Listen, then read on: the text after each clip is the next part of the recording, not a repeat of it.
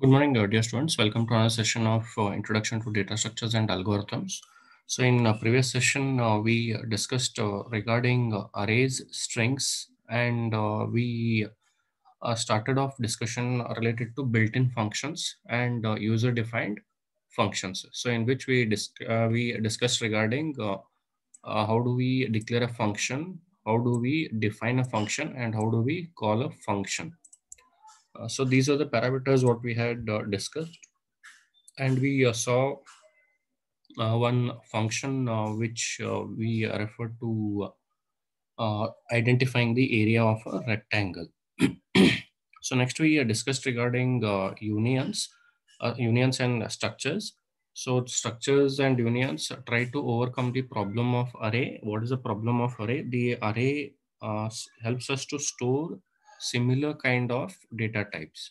So if an array is declared for integer, it can store only integer values. It cannot store integer, float, string, or character, all these together. So in order to overcome such kind of problem, what is done is we can go ahead with structures and unions. So therefore, by definition, in simple way, I can just put forth as structures and unions are nothing but grouping of the different data types together.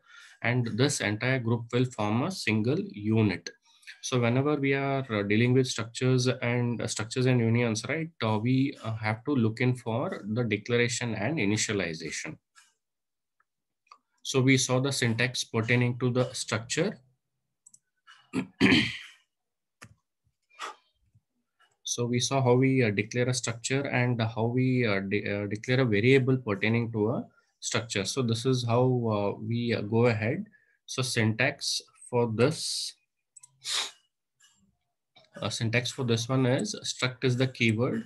So if you have to define or declare a structure, right?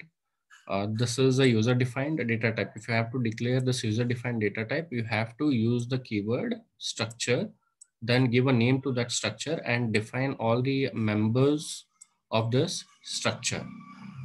Then within the parenthesis, you have to specify the members. And after this parenthesis, I can have a semicolon. So wherein what you're telling is you're giving the information that the name of the structure is this, and these are the members which are which will be present in this structure. So if I have to declare a variable, so for in a previous thing we saw that if I want to declare a variable of the type integer, int a. So in this one, what it gave the information, it gave the information that a is a variable of the type integer. So now here what we have done, we have provided a user defined data type.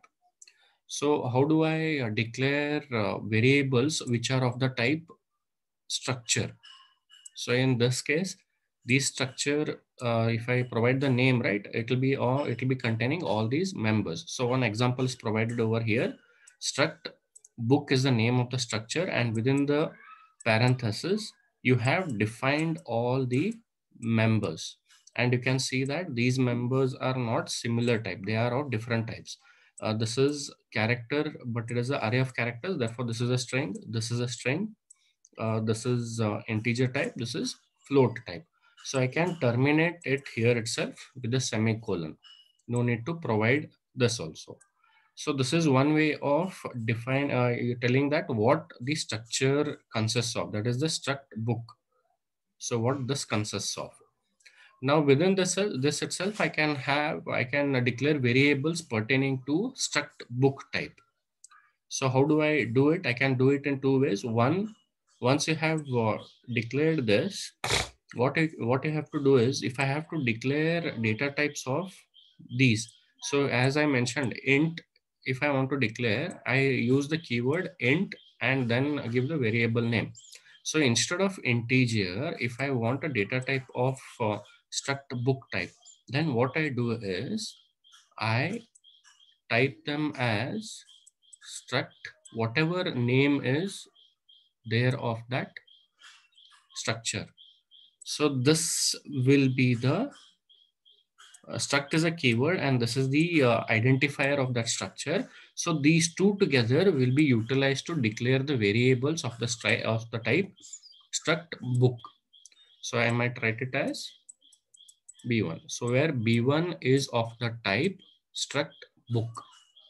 So that is what we are specifying. So that is here what you have done is you have declaring a variable book2 which is of the type struct book. You can declare it like this, or you can declare it along with this itself. So instead of here putting a semicolon, after the parenthesis, you give the name, that is identifier book1, and then you put the semicolon. So what is this doing? This is telling that book1 is of the type struct book. So this is what we had specified. So now once we have declared data type which is user defined, so structure is a user defined data type now. So here, if you just see book 1 and book 2 are being declared, which are of the type struct2. Now in this, if I want to initialize these parameters, then for book 1,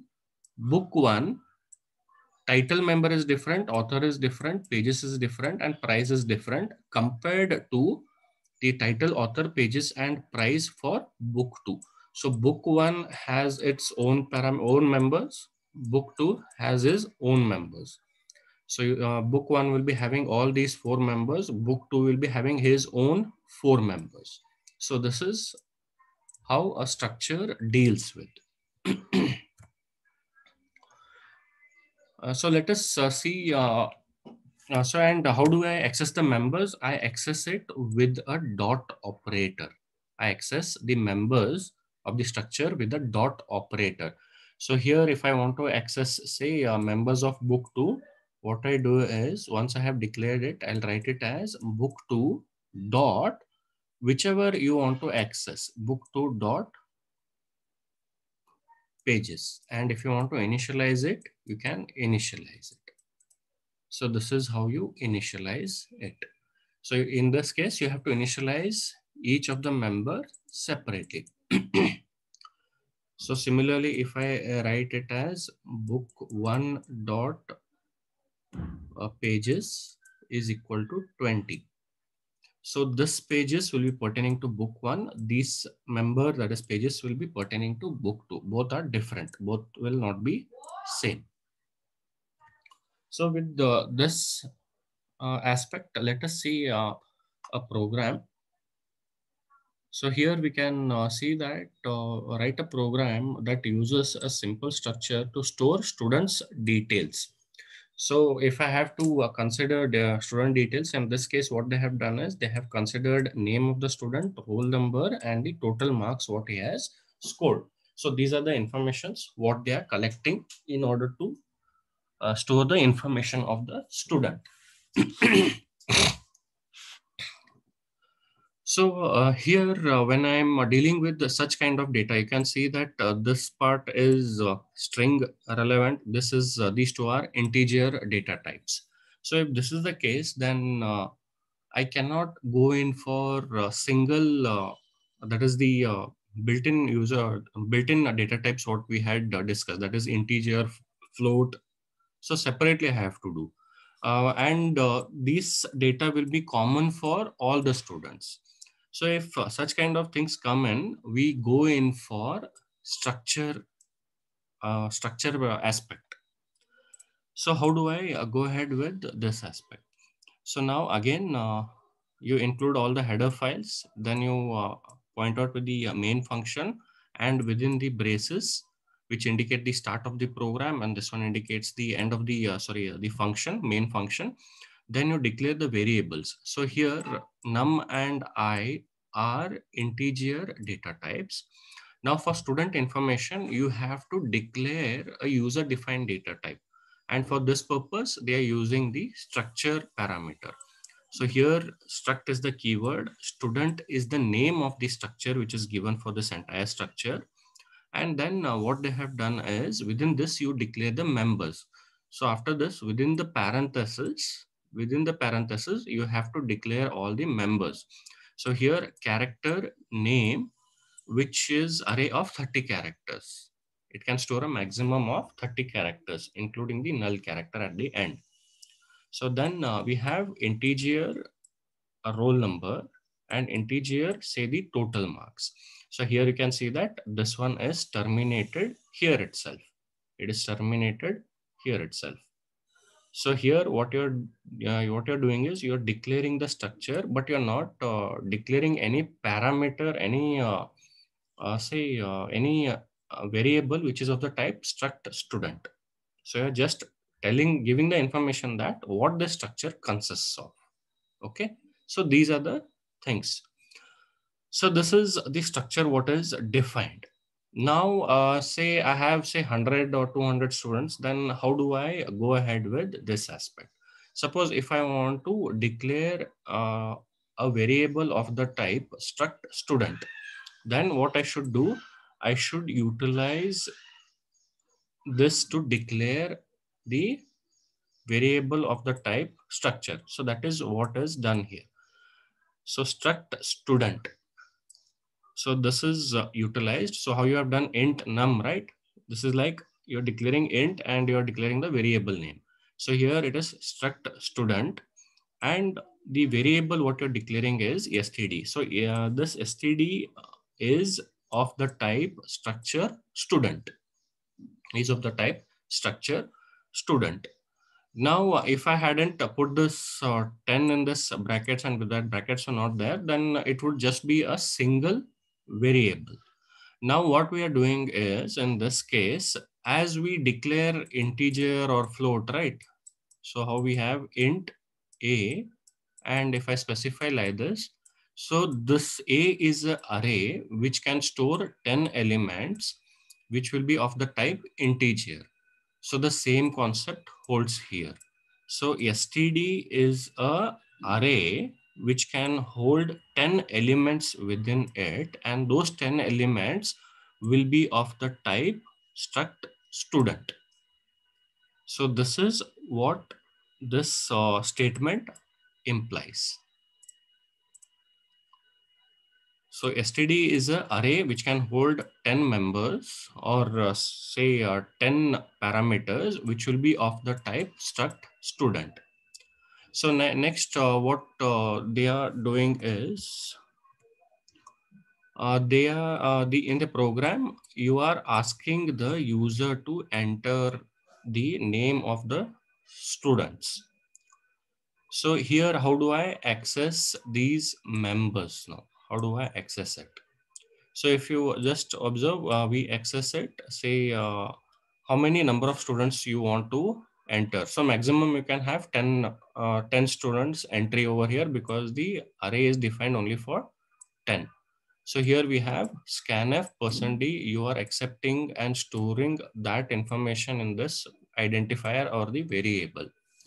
So yeah, suppose you might be just taking one student or two students. So that information is present in the num variable.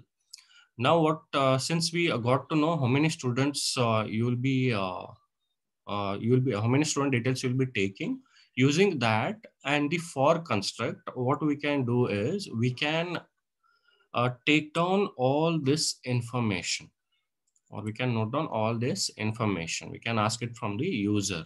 So here what we do, we use the for loop, and I is for the index for the for loop. So initially I is equal to 0. And next what we're checking is whether I is less than num. Suppose in this case, if I just enter that I want to accept 2 student details, that is I want to just store student 2 student informations. So if I is equal to 0, this is stored in what? This is stored in num variable. This is stored in num variable. So here, if this is the case, then what I have is I less than num. Then that is whether 0 is less than num. Yes, 0 is less than 2. So therefore it enters and executes the for loop. So here you can see that for loop is having the braces. So what is this specifying? This is specifying that all these statements belong to the for loop. All these statements belong to the for loop.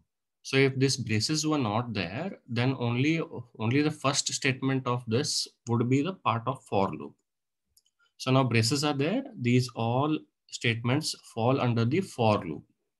So now next what we do, we ask the user to enter some of the information. So we are asking the user to enter the information. So that is, if you just come here. So first, in this case, the user has entered that he wants to accept two students' entries. So enter the detail for student 1. So that is, if you just observe here, what we have, enter the details for student person D. So which student you are accepting? You are accepting for the first student. So I can make use of this index. So now it is 0. So 0 plus 1 will be 1. So now it will be printing. You provide the name. So now I have to store this information in this member. I have to store this information in this member. And again, if I consider array, right, again, indexing will start from 0, 1, 2, and the last element index will be 9. In the same way, if you remember, if we had declared an array, say we had declared array of 10. If I want to access any member, how do I access it? Say I specify a of 2. So what is this telling? This is telling that I am accessing the third member of the array because index starts from 0, 1, 2, and so on. So if you just check, this is the first member, second member, and this is the third member. So third member is having the index 2. So I'll be accessing the member, a third member of this array. And if I want to assign some value, I can assign some value to this. So 12 will be stored as the third member of the array, and it will be having the index of 2. Now the same concept I'll be using since I have declared this structure as an array, right? So if you just observe, it is defined as the array. So if I write, say std of say 0, if I write this one, what is this indicating? I am accessing the first member of this array. I am accessing the first member of this array. So here what we have is I can have std of 1, so on up to what? I can have std of 9. So 0 to 9. Which will make up to how many? It will make up to 10 students. 10 student informations it is possible to store maximum. So now here you should know that this one is one separate structure which has its own members. So std1 is a separate structure which has its own members.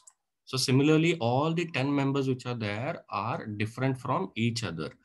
Different in the sense each of them has the members what you have declared. So here it will be having its own name. Then what we have the roll number and we have the total marks.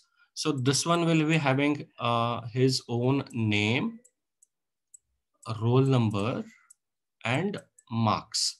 So similarly, all the elements will be having three members each. Now, how do I access the members of the structure? Using the dot operator. So that concept is utilized over here. So you have printf, you are asking for the name. So user enters the name. So the first student name, what he has entered it as Rohit. So here what you use scanf. Now since it is a string, if you just observe here, it is a string what you are accepting. So you specify the specifier for the string, that is %yes. So this information where it has to be stored, this has to be stored under the first student information who is indexed with 0. So this index I can obtain it from I. So here what I'm doing, student of I. So this is actually what? std0. So this is the first student's information. In that, where I should store it, I should store it under the member which is termed as name. So how do I access that member? I access it with the dot operator, dot name. So this name is under student 0. That is the first student's name. So that is what you are doing over here. std of I you are specifying this part, which student you are accessing, dot the name. So next, you are asking for the roll number. So this information has to be stored under this variable or the member of the structure. So again, you use the same concept. So you ask the user to enter. So person D. So this information will be stored under std of I. That is std 0, because I is equal to 0 in the present situation. Std of I, and which member I have to access? The first student's roll number. The first student's roll number. So that is what I am doing here. So similarly, we access the total marks. We access the total marks. So now once first student's information I have accessed, first student's information I have accessed over here. So now what I do is I go back, since the for loop is ending over here, it goes and increments. So I increments to what? It increments to 1. So when it increments to 1, it goes and checks the condition. Whether 1 is less than 2, yes, it is true. So therefore for loop gets executed. Now remember, I value is 1. So now what happens? Again, you enter the details for student 1 plus 1, that is the second student's information. So in this case, what happens when you are entering the name? It is storing in std of I. So this one, in the second iteration, when I go ahead, what is the value of I? I is 1. So this is first student's information. In that, you refer to the member name and store that information over there.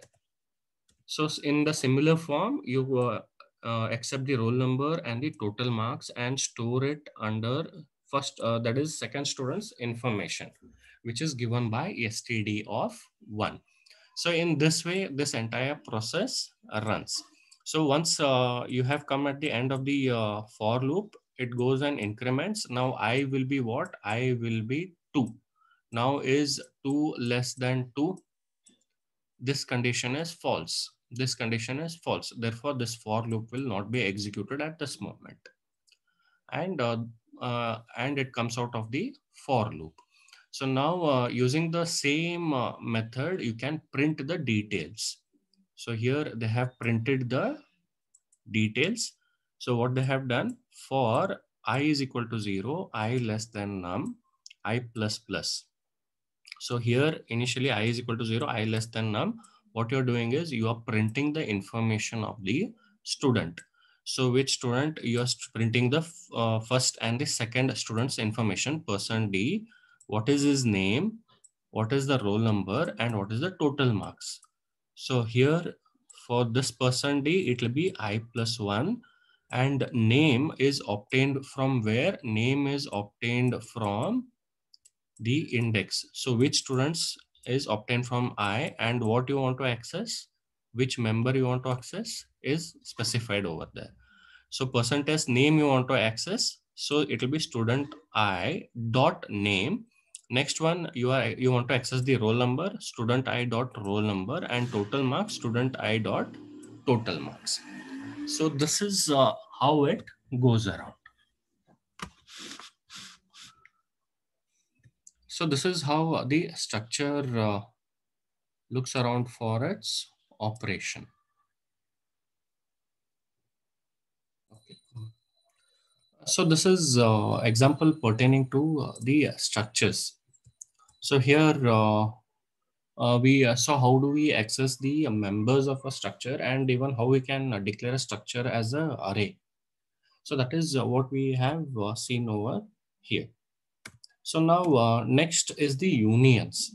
So union is also almost similar to structure, but with slight differences which come with unions. So let us see first of all what are unions. Again, unions are nothing but a grouping of different data types together which form a single unit. That is, if I, as I saw previously, if I have to store names, then roll numbers, and say the average marks. So in this case, I'll be having string, then I'll be having integer data type, and then I'll be having say float data type. So if such things come in, then what we have to do is we can go for either structures or we can go for unions. So now union, again in this we will be having the declaration and the initialization part. So let us see how the declaration is present. So again, union, in order to declare a union, right, we use the keyword union over here and then give the name of the union. So similarly, how we had done for structure, right? Previously, struct was the keyword and then followed by that, the name of the structure. Then within the braces, you specify the members of this union. You specify the members of the union and then you can have a semicolon. So this is the declaration of the union. And now we can just see an example union. So result is the name of the union. In this you have integer, character and float data type. So these are the members which are associated with the union which is named as result. So next, how do I initialize this? In the same way using the dot operator. So if st1 is a union, so if I have to declare a variable of the type union, that is I have declared this, if I have to declare a union of this type. So again, what I do is union result. So this will be a kind of keyword what will be utilized to declare the variables of those types, result and say st1. So this is how I declare the variable associated with the union. So now say let us assume that st1 is of the type union, say union over here.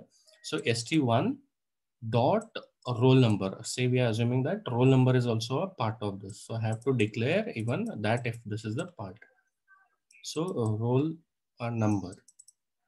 So st1 dot, I am accessing the member of that union, which is a roll number, and you are assigning some value to this member using the assignment operator. So this is how you initialize the members of the union. So write a program to demonstrate the use of the unions. So here we can see declare the headers which are required, then start with the main function, and within the parentheses you can provide all the information. So here you have to first declare a union. So this is also a user defined data type. So you are telling that this is the data what is required. So you are the user is declaring a data type over here. So here again union student, under the within the braces what we have members which are associated with this union, that is integer, roll number, character, result.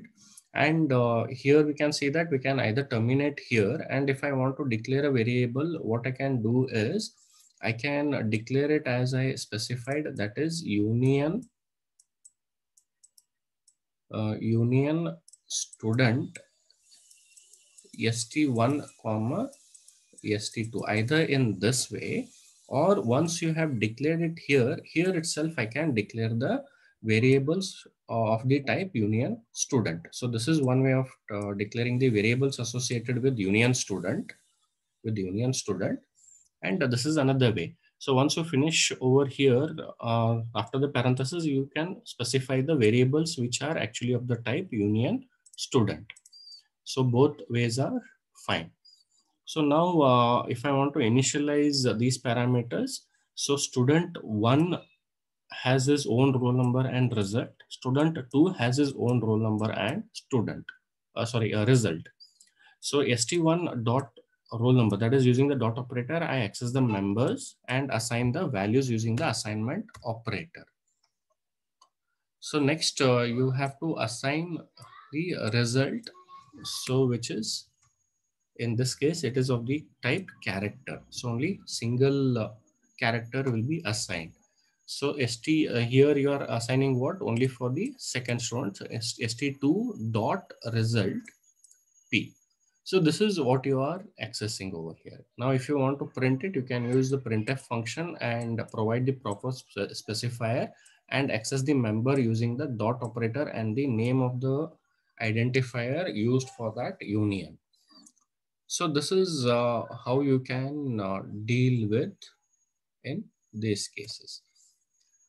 So here you can see that in this part, here if you just observe, what they're printing is you have in the previous slide, you can see that roll number of student one is assigned.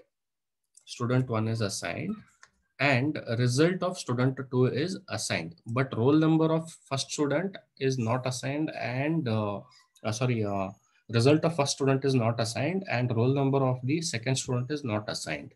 You haven't used the dot operator to assign any value. So therefore what happens, there will be a garbage value which will be stored over there. So here when you're printing this, this will print, since student one's roll number you have accessed, it will print 20, and student two's result you have accessed, it will print the p value. Now here what they are doing is they are printing student two's roll number, you haven't initialized it. So what happens is it will print some garbage value. Whatever value is present at that memory location will be printed. So similarly, student one's result, if you access, it will be printing a garbage value over here. It is not that these values only will be printed. Any value can be printed over there. So this will be the garbage values which will be stored. If you haven't initialized, garbage value is some previous values which are stored in the memory locations, which is unknown to us. So that value will be printed over here.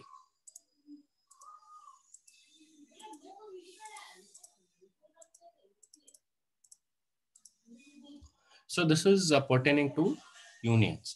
Now, what is the difference between the structures and the unions? So if we just observe, first you make use of the keyword struct to declare a structure, and the keyword used to declare a union is union.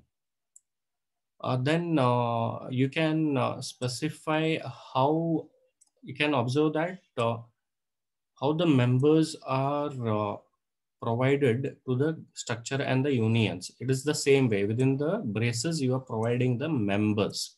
Within the braces, you are providing the members for the structure or the union. So after this, if you just observe, you can declare structure using the struct and the structure name, and you can declare a variable of the type union and the union name by using the appropriate keywords. That is, in previous listening example, we saw what we did. So here what we did, here we declared the union, and in previous example we saw that how we declared a structure. So either this way or you provide student 10 over here. So these are the two ways in which you can declare the structures and the unions. So now what is the difference, other difference? So if you just observe here, so this is having two members character and float. This is also having two members character and float over here. And now if I assume that the character consumes 1 byte of space and float consumes, say in this case, it consumes 4 byte. So similarly here also it will be consuming 1 byte, and this also will be consuming 4 bytes. Now what is the memory which is utilized by the structure, and what is the memory which is utilized by the union? So here what happens is, if you just observe, if I have declared a variable of the type structure geeks for geeks, so I have declared structure of this type.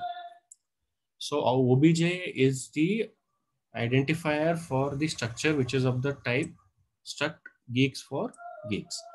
So now what happens is this object will occupy 5 bytes of the memory location, which is actually equal to 4 plus 1 byte. It will occupy the entire 5 bytes of the memory location.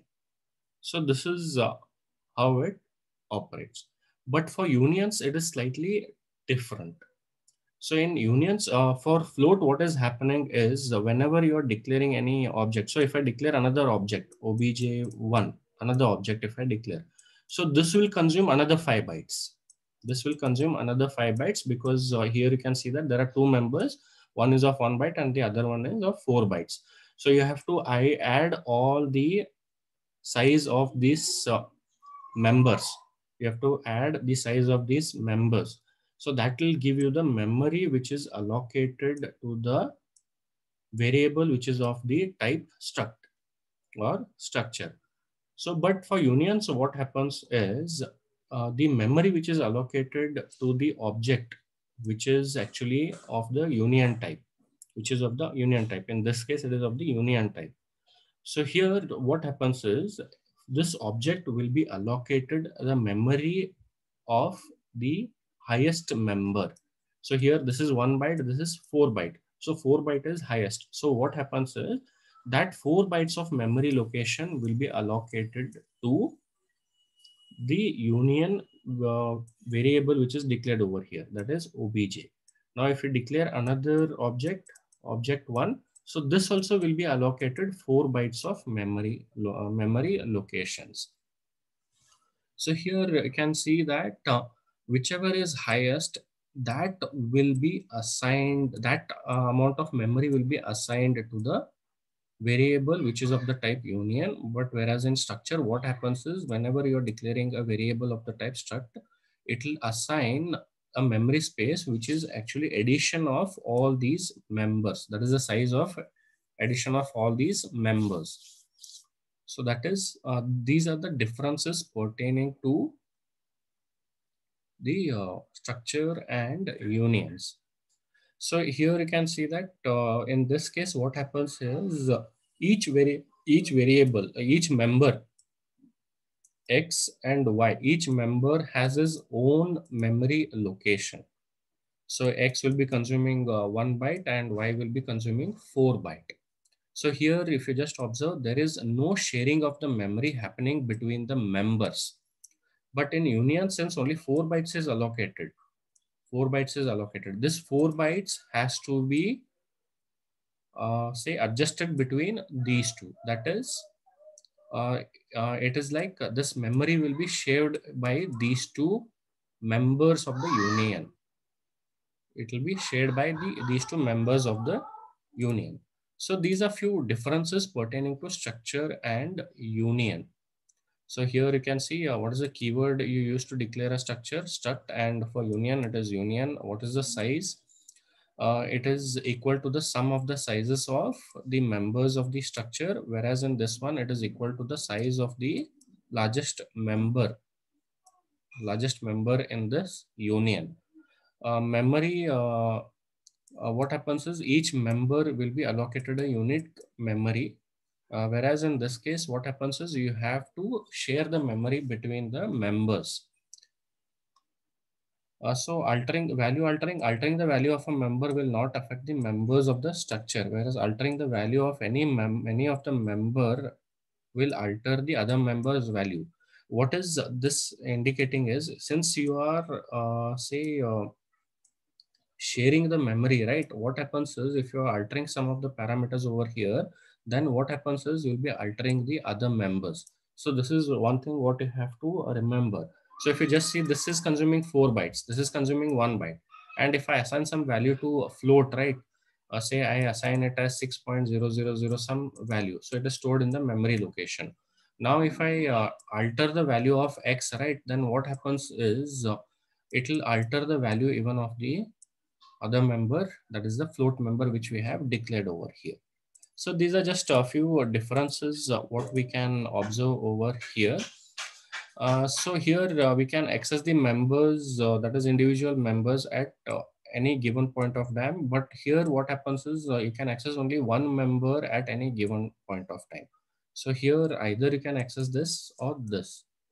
But in this case, what we have obj.x and obj.y can be accessed at the same time. But in this case, it is not possible because what happens is the values get altered over here.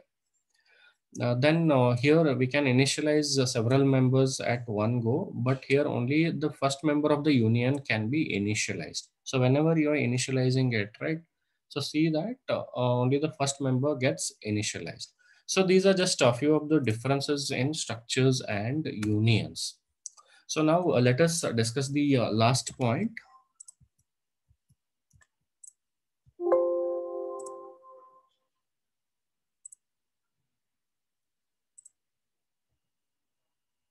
That is pointers.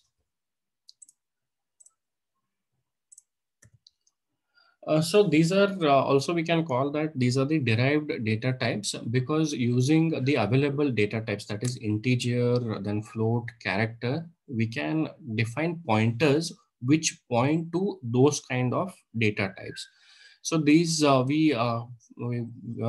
pointers fall under the derived data types. This pointer actually stores the address of a variable or a constant. It stores the address. Basically, it holds the address.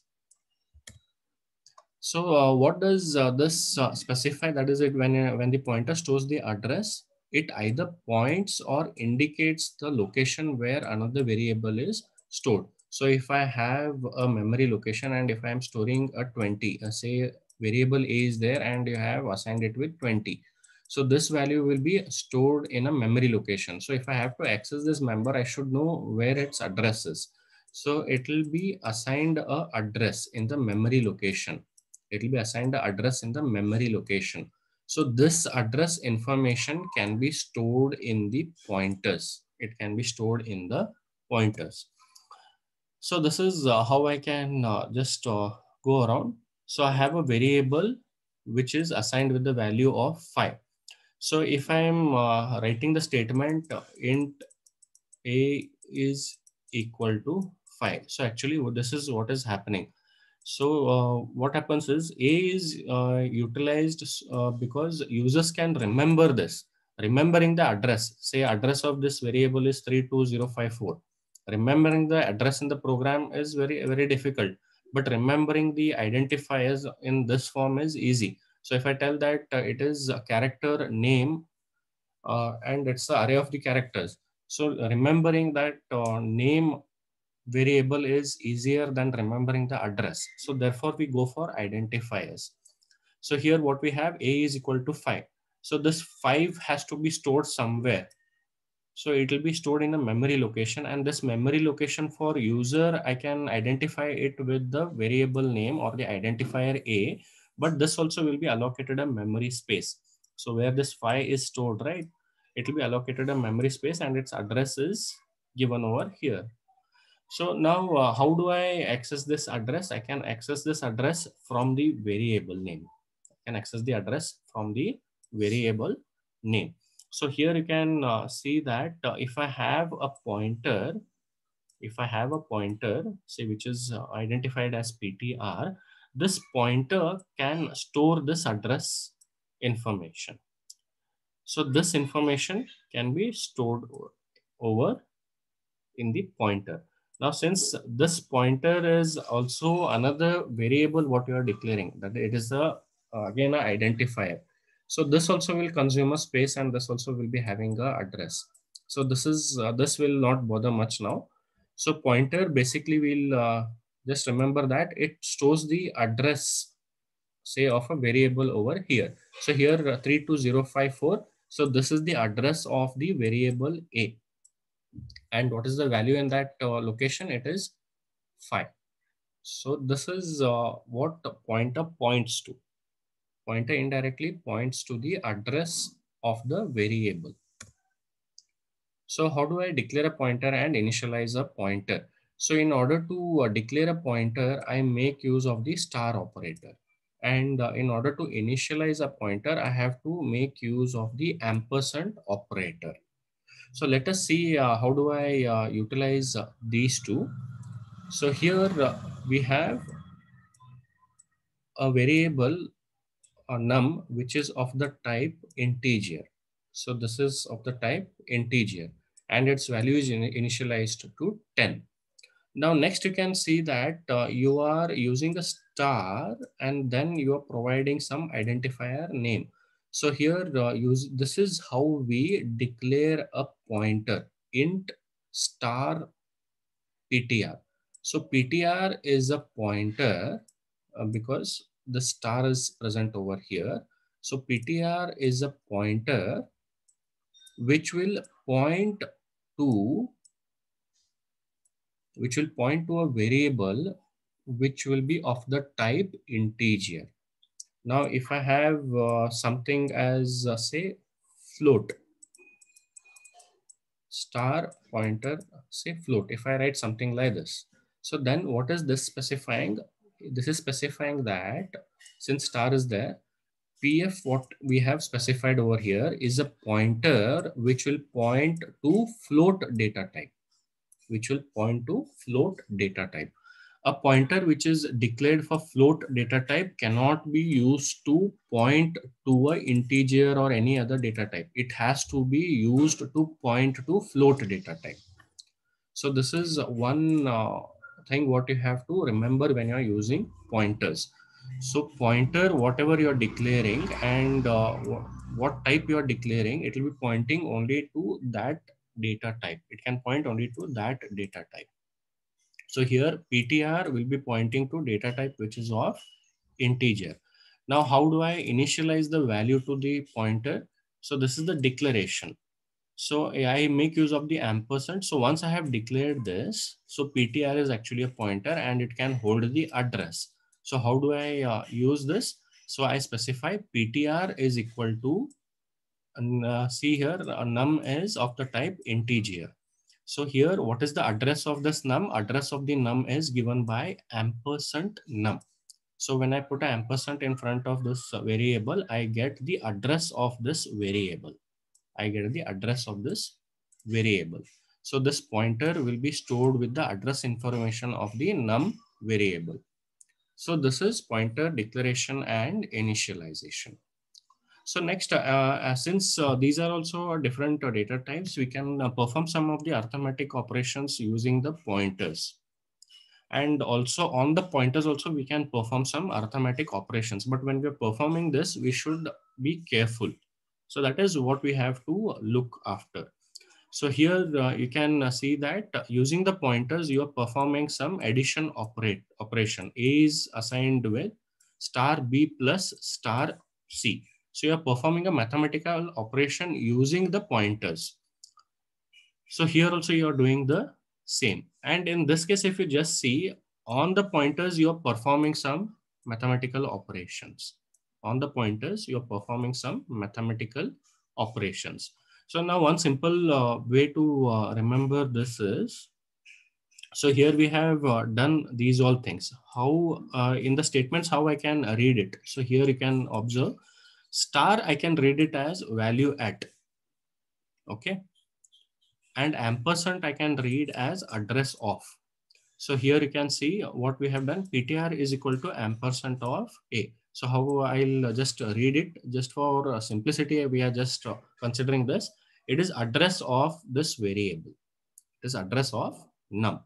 So you're using that and storing it over here. And when you're using it in the expression, right? So if you just observe what is happening, A is equal to value at this pointer, value which is pointed by this pointer, value at this location plus value at this location. So this one is Z is equal to Z plus value at Y. Value at Y. So now here what you're doing, value at C will be replaced with the star value at PTR plus 5. So when you're performing these operations, you should be careful.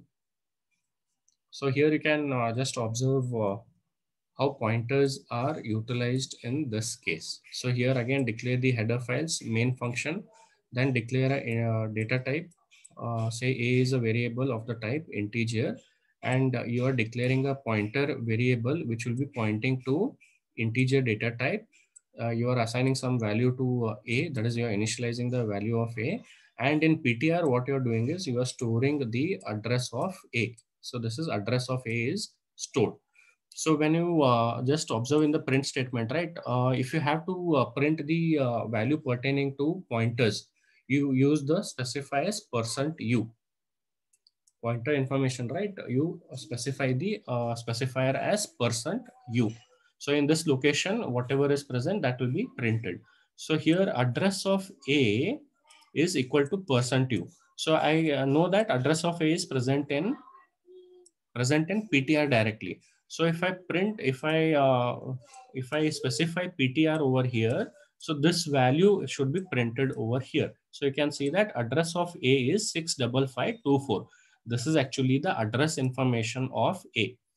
Now, if I have to print the value of A, So I can directly use either the integer a over here, or as I specified, you can use the star operator.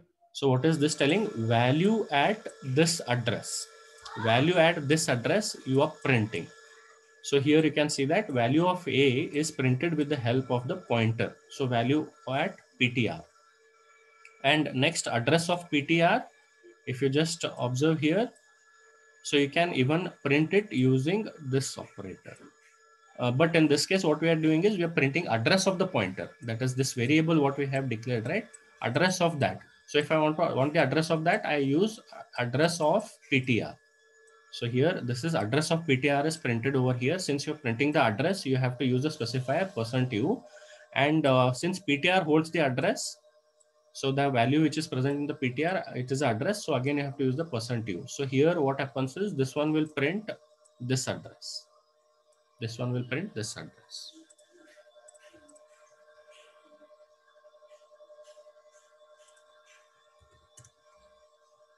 Okay, I'll wind up here. So let us meet in the next session. I think this one is completed, pointers. This part is completed. So in next session, we'll meet and we'll start off with the next module. Okay, thank you.